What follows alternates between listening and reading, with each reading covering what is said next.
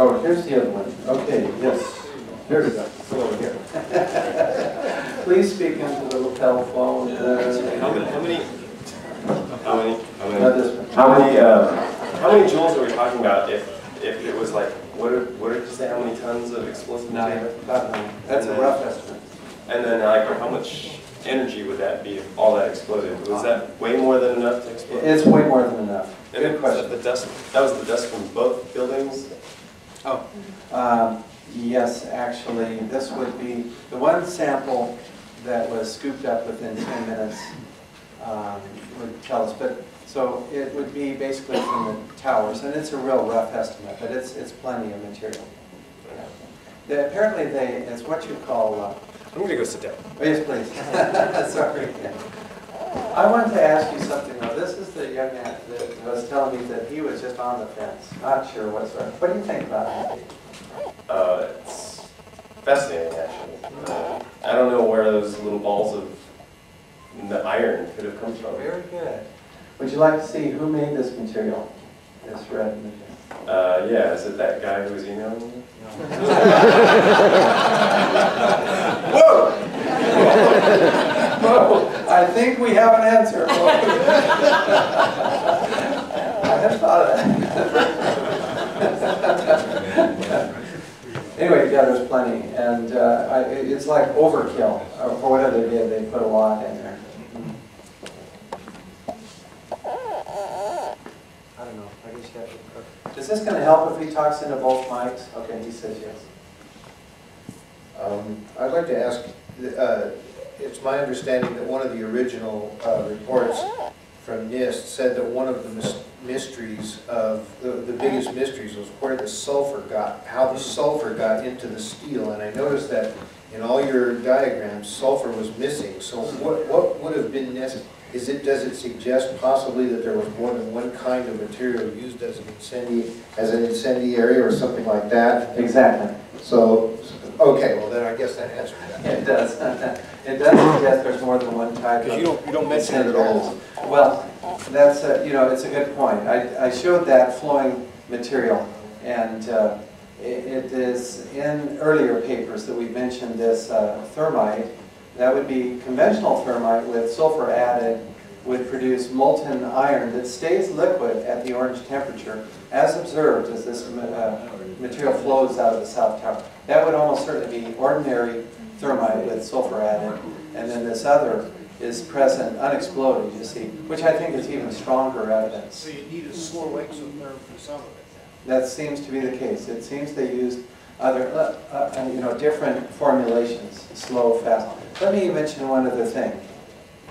It's quite possible that conventional explosives were used in addition to these explosives, but we don't have the evidence for that.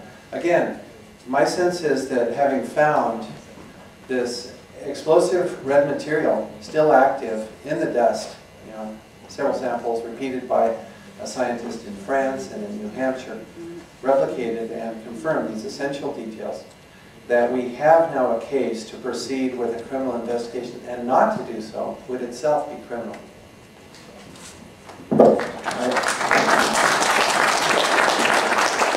I don't have a question so much as an addition, which may clarify some things for some people.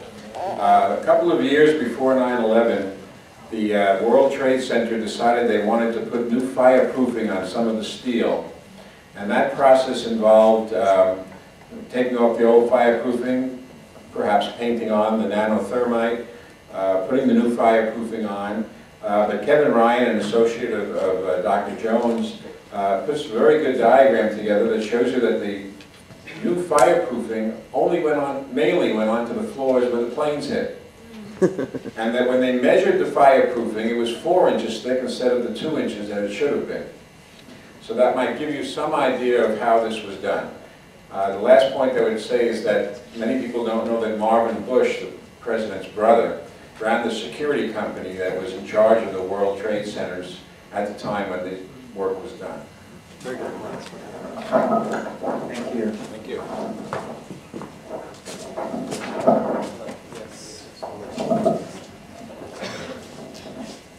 Okay. I understand that you were able to discredit the notion in World Trade Center 7 that there was enough fuel to to cause the beams to become weak enough to collapse. However, on the two towers, there was a jet. Were you able to discredit the notion that enough jet fuel would have caused the inner core to become weak enough to collapse? Good question. How about the jet fuel in the towers? NIST checked on this and studied it. I believe they are correct when they say that that jet fuel would burn up within 20 minutes. Oh, it was the number 15 or 10. It was very rapid, certainly less than 20 minutes. The buildings did not come down in that time frame. So it rules out a direct connection to the fuel. Thank you. The jet fuel burned out too fast. The buildings stayed standing. And then, of course, there's the difficulty in the way the buildings came down. We discussed that some here. Further discussion again in the Journal of 9/11 Studies and in the 14 points paper. I'm going to come over closer and hold these. Well, I think that you're neutral, but I found your evidence very convincing, and I think that... of course. Thank the data. Yeah. Well, exactly. And it seems that the key is identifying that Martin that emailed you, because that should trace it right back to who the perpetrators are. That's an interesting point, yes. This guy needs to be subpoenaed. Maybe some, I'm just going to say something, I don't believe in this, but I just as a little humor here, maybe some enhanced interrogation. Just kidding, please. Just kidding. I do not support enhanced interrogation techniques.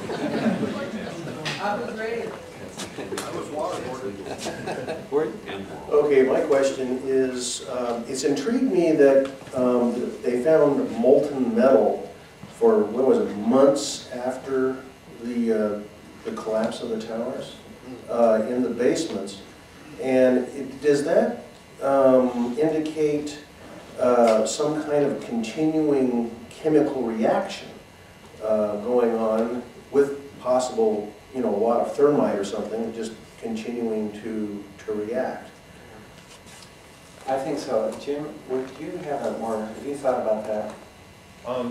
Probably not as much as you or Kevin I has haven't thought about that. But yeah, there was quite a witch's brew with all these reactive if there's still elemental aluminum, if there's these hot spots, and maybe even other things like there was maybe barium or something that was that there's unusually high levels of barium, which is a toxic metal that's used as an accelerant or used in additives to aluminothermic preparations. So, and one of the papers that Stephen and Kevin and James Gorley published, Environmental Anomalies, looks at exactly that issue of how there's, if you look at the outgassing and the particulate emissions from ground zero, the two curves don't even correlate with each other. So you get these bursts of particulate matters going on, these sporadically, for a couple of days, and then weeks go by. And in the meantime, there's these outgassings of these other kinds of compounds. Doesn't relate to that. So it seems like there's lots of stuff going on in the rubble that does seem to be some kind of ongoing chemical reactions. So. The barium is used in the patent that the military has for thermite. Part of their patent. Yeah, on barium, when you mix barium with like a conventional thermite, it looks much more like a conventional flame. It increases the flaminess of it. And one possibility is that they used the barium was mixed with this more conventional thermitic coating of the beams, and then it would just be even more disguised, because even if somebody was there to witness it, it would just look more like just regular flames. It wouldn't have such a distinctive sparking action that it looks more like thermite.